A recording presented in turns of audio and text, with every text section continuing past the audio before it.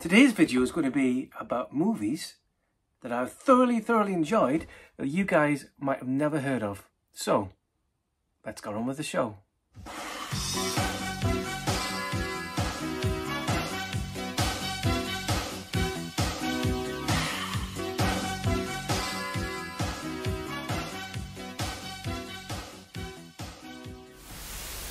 Alright everyone, it's Geordie Paul here. Welcome back to a brand new video on Magpie Movies. How is everybody? It's Friday. I had an early finish, so I decided I'm going to record this video. So yes, here I am, freshly back from last weekend's trip to Hull, where I got to meet Evander from Slayer Reviews for the first time. I met Jamie Batman Smith as well, and my friend Lee came along as well for it. Had a great time, as you saw from the video. Met Natasha Ticini, met Amber Doig-Thorne, both actors or actresses from Winnie the Pooh, Blood and Honey. And my friend Lee also met Jared from It, from the 1990 TV show stroke movie. So today, yes, today's going to be a video focusing on movies that I've thoroughly enjoyed, but might not be on everybody's radar. So the idea of this is, if I show you what the movies or Blu-rays that I have, or they're on streaming, then you guys might be interested in them, and then have a watch, have a buy, stream, whatever you want to do, and then you can report back to me if you want and tell me what your thoughts are on the films that I've recommended to you. So before we get into the list, I just want to thank everybody so far for the support and the subscribers. If you are new to the channel and you like what you see and like my previous videos, then don't be shy. Hit the subscribe button, hit the notification bell, and every time I do a new video, because you've done that, you guys will be the first to know. So before we go on as well, don't forget, if you enjoyed this content, don't give the video a thumbs up. That'll be much appreciated. If you don't like it, give it the thumbs down. Either way, you guys are watching this and that makes me happy. Anyways, let's start with the first movie. So the first movie is going to be Emergency Declaration. Which side to put it on there? So Emergency Declaration is a Korean film. It focuses on a flight that's going from Korea to America. Now, whilst the plane is mid-flight, a terrorist on board unleashes an airborne virus which starts killing off people. They're unable to land in America, unable to land on other soil. They're trying to, and basically we've got cops on the ground looking to get find out about terrorists and things like that. It's on for a good 2 hours or so, but I've been waiting to watch this for ages. If you're looking to get it, you can get Steelbooks and the 4K in Europe. Sadly not in the UK. And the ones you get from Europe are unfortunately in German or in Spanish or Italian or French. There's no English subtitles. So if you are wanting to see this, you can either stream it or you'll have to get the US version. Now this is the US version. This is how it's got imported. Unfortunately, when I went to try and stream it, I couldn't find any with embedded subtitles, which is why I picked this up. So that is Emergency Declaration. And that is recommendation number 1. Recommendation number 2 is a British film, which was on Netflix. It's not Netflix anymore, but I'm led to believe, from looking at social media, that this is going to be getting a physical release. Don't quote me on that, but that's what I've heard. This is The Ritual. So the story behind this is a group of friends decide to go in a homage to Norway or Europe, I can't remember the exact place, to go on a camping trip, and on their friend who got murdered at the beginning of the film. That's no spoiler, it happens. And then when they get there, things start happening and it takes a turn for the worse, shall we say. It's a great British flick. I highly recommend it. Give it a go. That's The Ritual. Not much more I can say about that without giving anything away.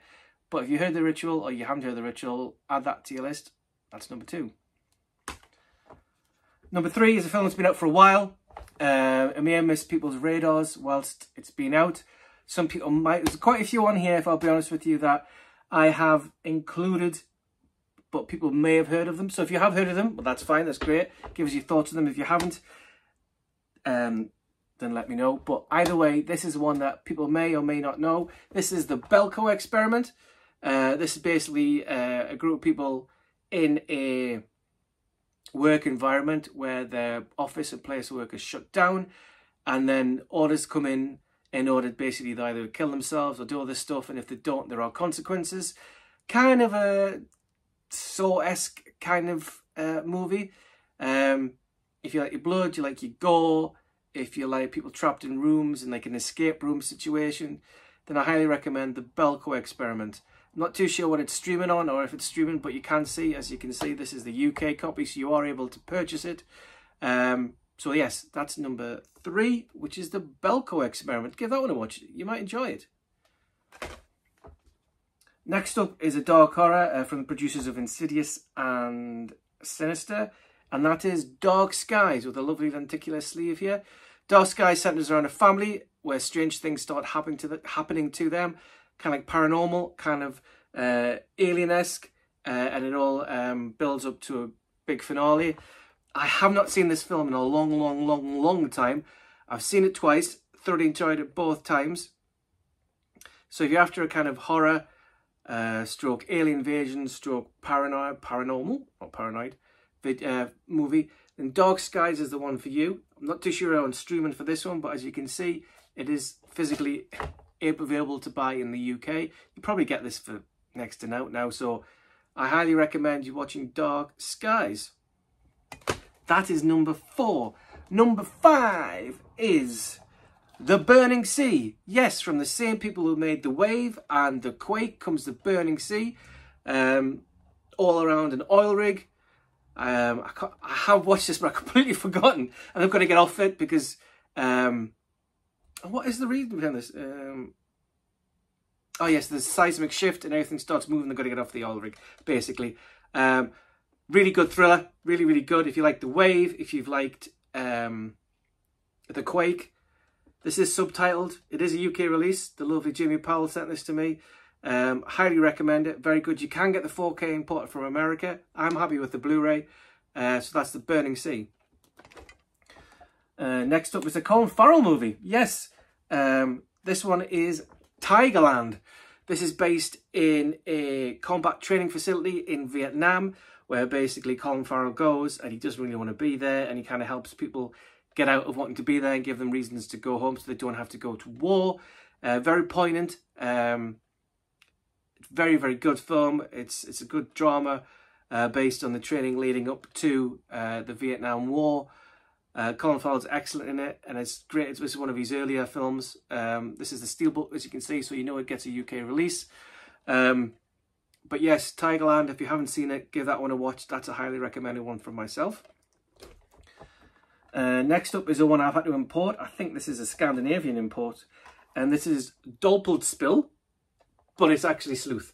This is a Kenneth Branagh movie. It stars Jude Law and Michael Caine, as you can see. Basically, Jude Law goes to the house of Michael Caine because he wants him to sign divorce papers because he is Michael Caine's ex, or soon-to-be ex-wife's lover, and it's a kind of tuning from between the two, where Michael Caine says to him something along the lines of, "If you want me to sign it, then you've got to kill me." I think that's about right. I can't remember the exact reason, but it's a really good thriller, on for an hour and a half. I'm not too sure where this is available, to be honest with you, because like I said, I had to get this imported. But yeah, so that is Sleuth. Give that one a watch. Next up is a recent one, another Korean one, I believe, and that's Project Wolf Hunting. It's about a group of prisoners who are getting transferred. Last time they got transferred, they escaped. So this time they're going on a boat, a heavily guarded boat, but on the boat are other things like an experiment of some description, which breaks loose. So the prisoners who are broken loose are tracking the crew to get off, and the guards, and then also tracking the prisoners and the guards as something else. So that's what that is. But that, yeah, it's worth a go. Very good. If you want to kind of like escape stroke horror kind of movie. So that is Project Wolf Hunting. Next up is a British drama that I was wanting to see for ages. Finally picked it up. It's got Paddy Constantine and Jodie Whittaker in it. And it is Journeyman. Very heart-wrenching movie, this. It's about a boxer who goes into his final boxing match. He's an older man going against a younger one. Paddy Considine plays that boxer. He gets injured. He gets brain injury, and it's all about his recovery and how his family and his wife, in particular Jodie Whittaker, are dealing with it and how he deals with it. Very, very, very good acting. Very heart-wrenching movie. If you like that kind of movie about, I guess, sports injuries and how it affects family members, etc., and you want great acting, then Journeyman is the one for you. This has got a UK release, as you can see. So yes, that's Journeyman. If you haven't seen it, give it a watch. I highly recommend that one. Next up is another foreign film. There's a lot of foreign films you'll notice in here which go under the radar because they're not mainstream. This one is I Saw the Devil. This was highly recommended to me. Again, I picked this up, UK release. It's regarding a serial killer who kills the wife or girlfriend, I believe, of a police detective.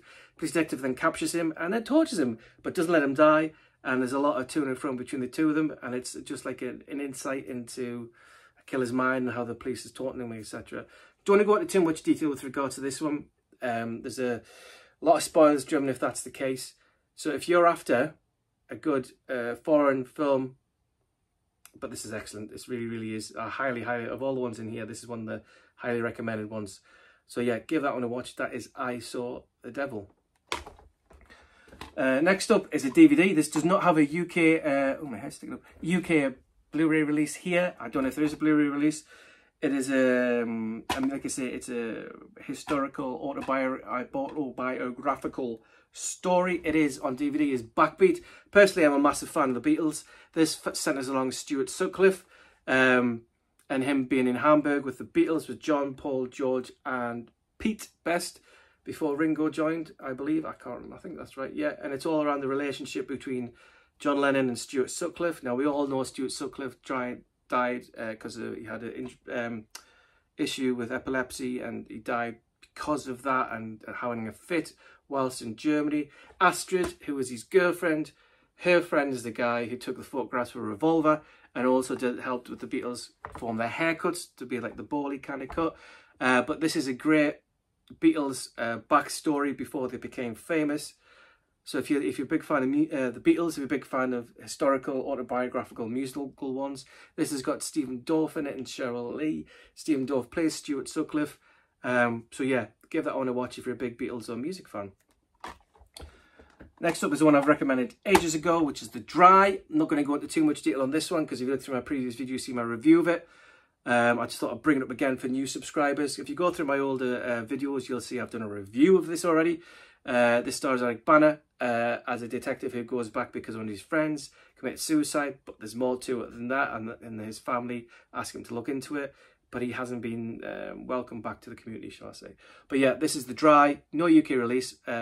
Zach over in New Zealand, my little Tassie devil, he sent me this, which I'm very grateful for back in the day. So yes, give The Dry a watch. I think that might be on Sky, I could be wrong. 3 more to go. The third to last is The 800, based on a true story. This has been doing rounds, I think, for a while. Again, this is Cine Asia, a Korean film about the Chinese soldiers holding up in a factory and not allowing the Japanese soldiers to invade. This is prior to World War America get involved in the Second World War. So there are Americans on the side of a river. It's just an epic. It's just worth a watch. So that's The 800. You like your history ones, you like your war films, and you like things which are based on true events, then The 800's for you. Oh, nearly dropped everything. Penultimately, we have another Cine Asia one, which is The Swordsman. Yes, The Swordsman. This was a blind buy for me. Again, UK releases the same as The 800. This follows a swordsman who was the protector of an old king who got ousted. He then got blinded in a fight.